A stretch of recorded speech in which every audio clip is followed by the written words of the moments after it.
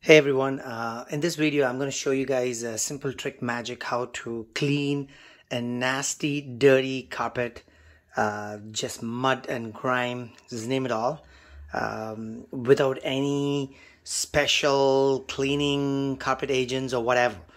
Now I just had to do a reno project in my washroom, and you can see here it's a huge mess, and I did protect the carpet as much as I can. So you can see here all these areas are well protected, but for somehow the plastic protector is kind of curled up, and I think that the contractor's made a nasty mess.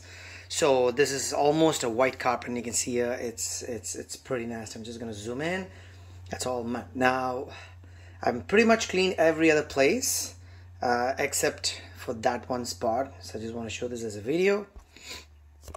Now all I'm using is a simple dishwashing liquid. You can see here it's a plain dishwashing liquid, and this is on a foam bottle, so when I squeeze I get the foam instead of the, it doesn't matter, you can just get the dishwasher liquid and just put it on a brush, and then you can scrub it. Now what I'm using is this hard bristle plastic brush, and you can see it's a bit tough, not too soft.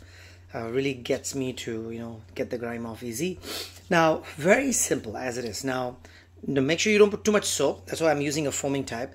So all I would do is, you can see here, I'm just going to spray that foam around that area where there's all that mud and grime, and all I'm going to do is, you can see here, so I'm just going to go at an angle, like I don't want to go straight, rather than an angle. There we go. Then another angle on this side.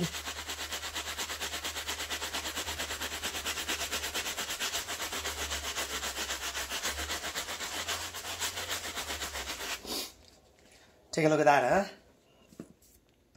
huh? Alright, let me just zoom that in. And you can see, compared to this area, look how white it is. There we go, just as white as it can be. So very simple, dishwasher liquid does the magic.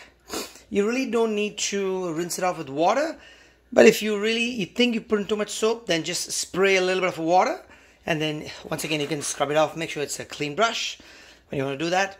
Now what you may want to do, if this is a basement, mine is a basement, so because this place is a bit wet, so I'm just going to run a pedestal fan just to dry off this area. I don't want to leave too much of wetness. It takes a while to dry up, so that's my plan here. So I'm just going to go around and do the same, and you can see my goal is to get as white as possible as this to all the other areas too.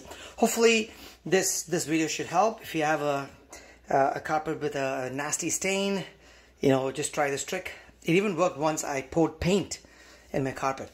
I was able to get off that paint just as brand new the carpet was after. So good luck with your project. See ya.